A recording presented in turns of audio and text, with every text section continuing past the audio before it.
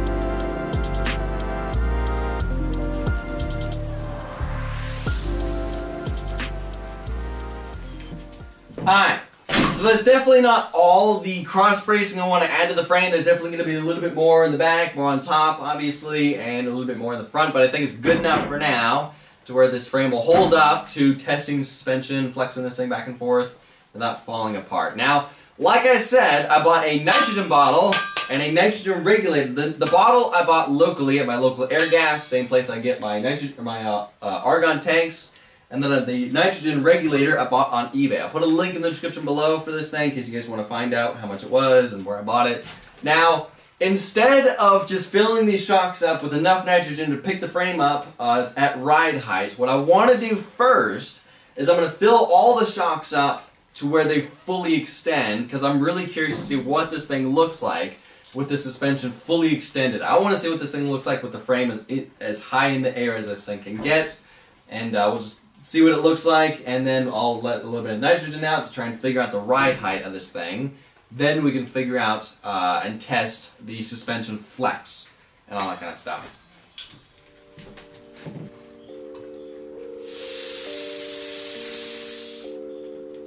Just to purge all the air out of this thing.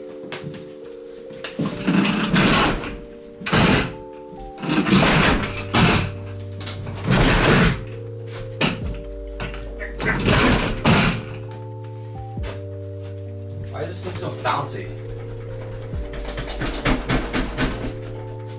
I guess it's the tires. Ah. There it goes.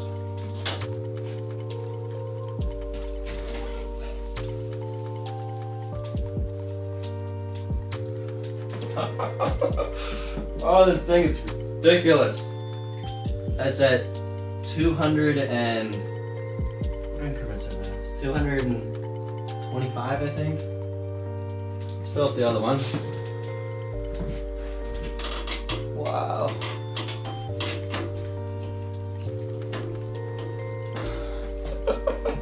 Yeah, see why I wanted to strengthen the frame up a little bit before doing this?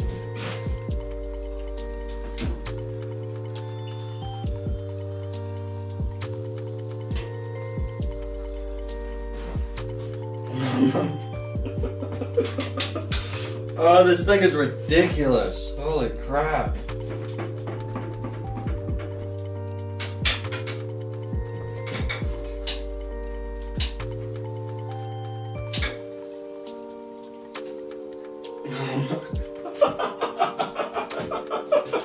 What in the world is this thing? Ah, that's touching. Ah, crap. Okay, so unfortunately this tube right here is coming into contact with the shock, so let me cut it off and readjust it. Because right now it's not fully extended, so let me...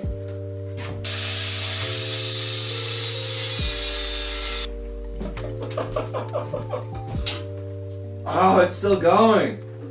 Okay, that's the top.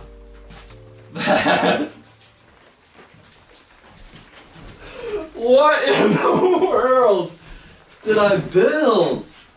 Why did I think I would need this much suspension travel? I'll be honest.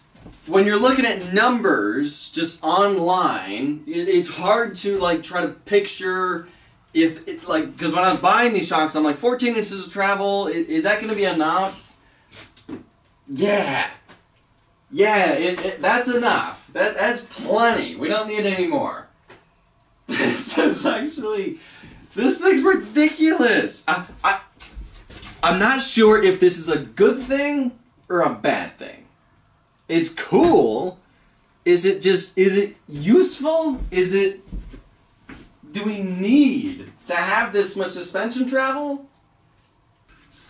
Okay, good news is the U-joints still actually turn with them being at that angle. So the U-joints and the drive shafts are going to work at that extreme angle. They may not be the smoothest, but it'll work.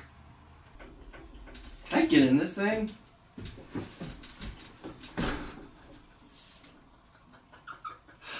Oh my... Oh wow. Okay, this thing just turned into something really cool. This thing's a little hard to get into, I'll admit, and it just got really harder. So, There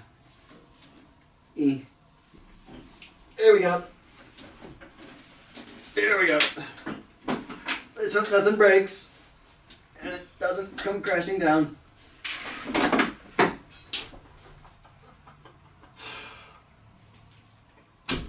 This thing's amazing now.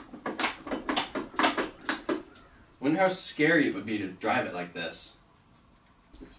Getting out is going to be a little difficult, so I'm just going to do this. There we go. There we go.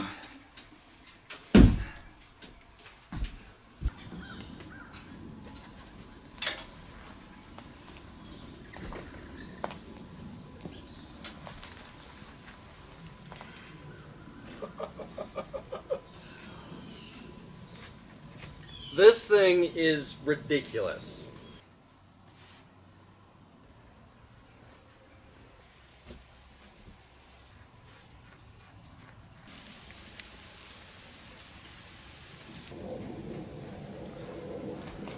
So I've been thinking about it, and I guess it's good that it has this much travel, because obviously it's not going to ride at this height.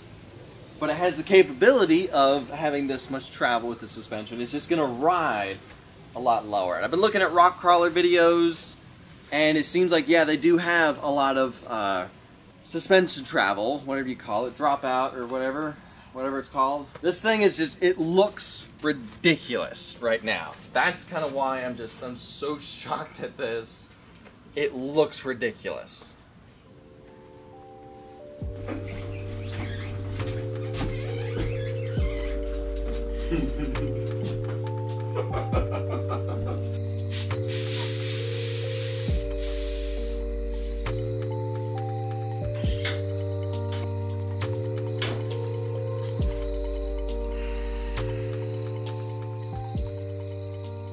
This is why I wanted to test this. I wanted to be able to move the front axle side to side and test to make sure that the shock doesn't hit anything. And sure enough, when I pick up one side of the suspension, you can see right here that it hits the frame. Yeah, that that kind of sucks, which means I guess we have to cut all this off, and that means we have to cut the bump stops off and redo the bump stops yet again, or figure out a different way to. I didn't really like the look of this because it kind of is repetitive. There's already a bend right here, so this just kind of just looked a little. I didn't ever like the look of it. Yeah, I guess we don't have any other choice. Let's cut it off, I guess.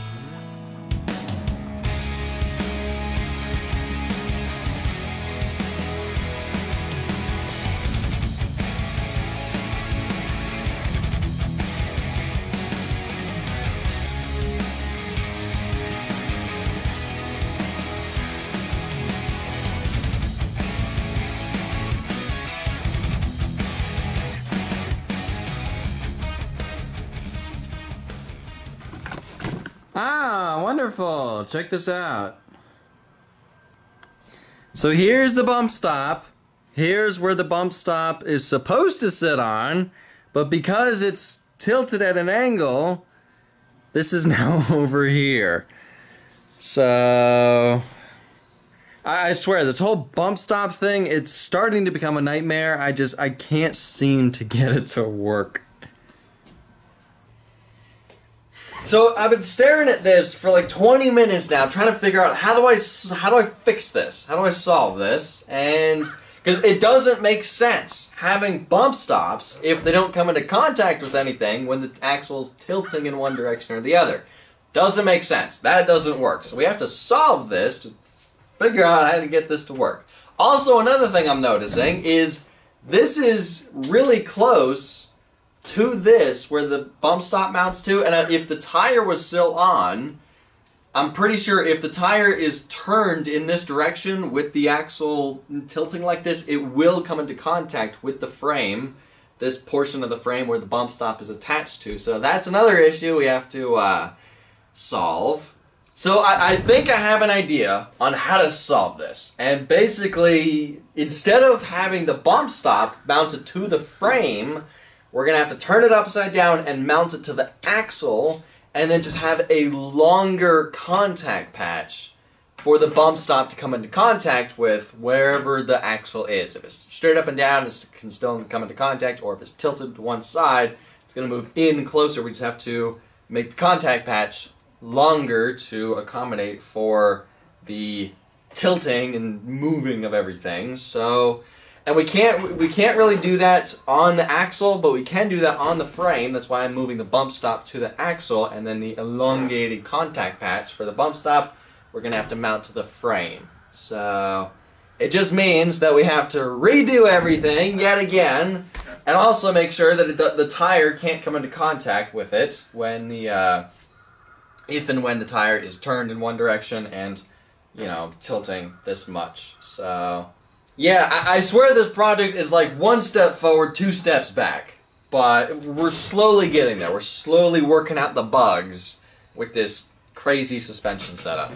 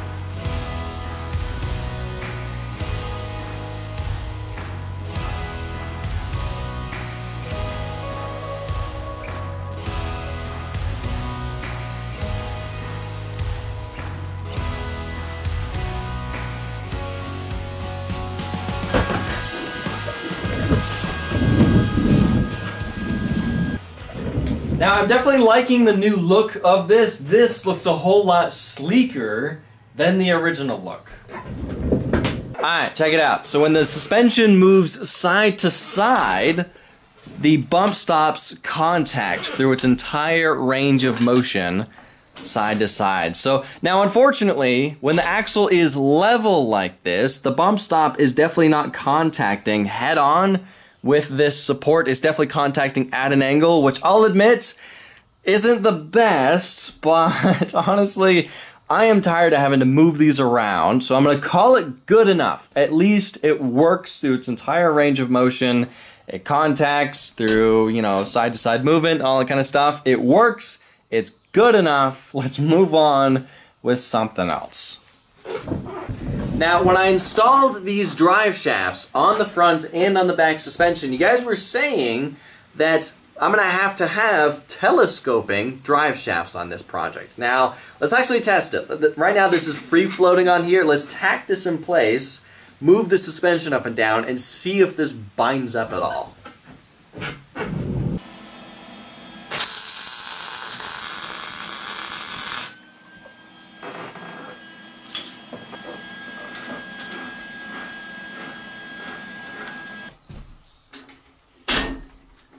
Look at that.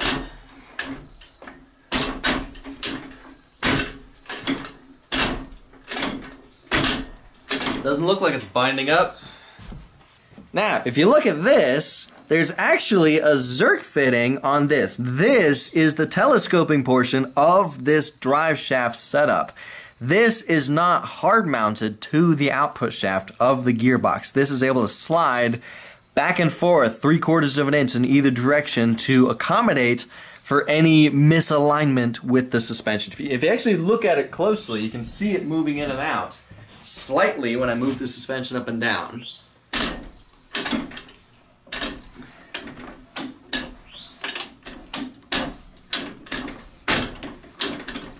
Just like that. The Zerk fitting is there, so therefore I can grease this so it doesn't have any binding up issues. So the drive shaft is free floating on the output of the gearbox, but it's hard mounted to the input of the differential. This little bolt right here holds it in place, so therefore it's not going to slide in and out on this end. Now, this is definitely not permanent. I only tacked this in place just to demonstrate that it doesn't bind up or anything. I have to find a much longer piece of tubing, and I'll weld the crap out of this to connect these two together. And I do know that you have to synchronize these U-joints together. Otherwise, there's going to be a really inconsistent rotation with this end of the drive shaft if these U-joints are not in sync.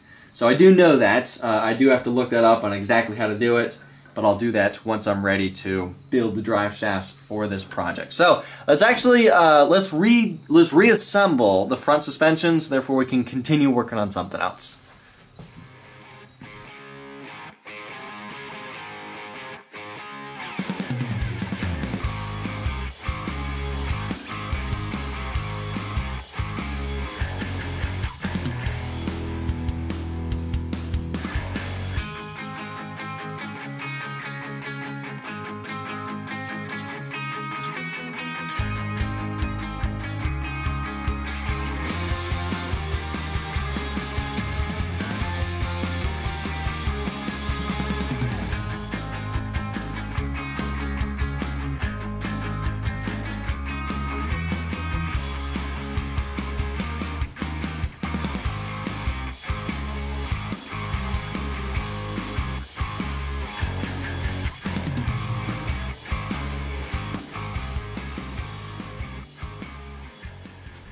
Alright, now the original plan was going to be, once I'm done with this video, I was going to put this thing to the side, pull out the CBR 1000 project, and start stripping that thing for painting.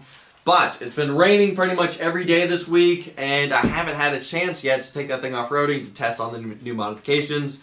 So that's going to have to be the following week, and then next week, I guess, is going to be another video of this project. So next week is we got to do what we did to the front bump stops, we have to do to the rear bump stops. Get them to work with the full articulation of the rear suspension as well as steering.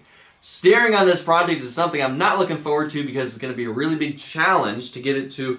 I'm doing a rack and pinion on the front, and then normal steering wheel, and then we're going to have to connect the two somehow using just normal steering linkage and get it to work with the suspension and all that kind of stuff. So that's going to be a bit of a challenge. So that is next video of this project, but for now, I got to end this video here. Thank y'all for watching. I'll see ya in the next video.